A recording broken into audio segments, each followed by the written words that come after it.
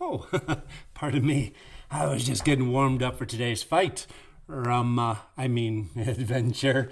Friends, the votes are in, they've been tallied, and in the words of one of my followers, it's clobbering time.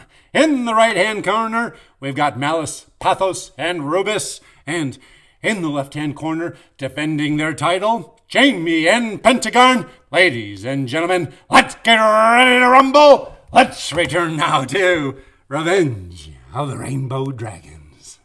We accept your challenge, gentlemen, says Pentagon. Excellent, hisses Rubus. These are the rules. No magical items may be used. Your staff, ring, and cube must be set aside, and we will remove all of our special aids. As he speaks, a variety of rings, charms, and necklaces clatter to the floor. Any magic, so long as it's performed by your skills alone, is allowed. How do we know you're not hiding something special, you ask? Would we do that? Protests Pathos. Do owls fly? Sneers Fox. Any other rules? Asks Pentagon.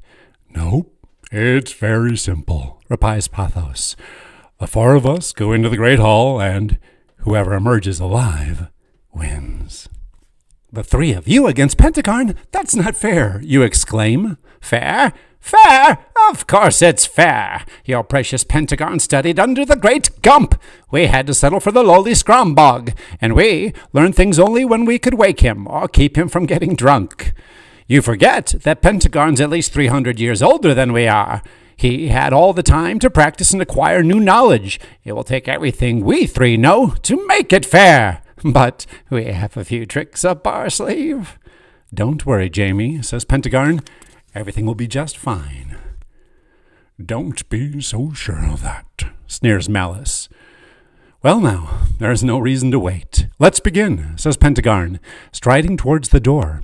You trail after him uncertainly. Halt! Screeches Rubus. Where do you think you're going? No one goes into that room except us. The zoo stays outside. Just give me the word, kid, and I'll bite him, snarls Fox.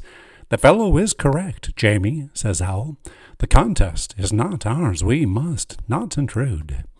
But what shall we do? You exclaim angrily. I can't just sit around here and twiddle my thumbs. No, indeed, says Malice. We would like to know that you will not be twiddling or meddling while we are occupied. What do you suggest? Asks Pentagon. We have several suggestions, says Rubus, rubbing his hands together. Ding, ding, ding. All right. That's the end of round one. Friends, these wizards are crafty. Just what have they got up their sleeve? Rubus gives us some choices. You can go back to Limbo. It's very nice this time of year. Or you can rest in the tower. The view is quite nice. Or you can relax in the game room in the basement.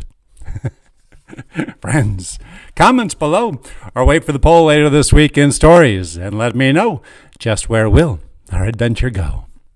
The choice is yours.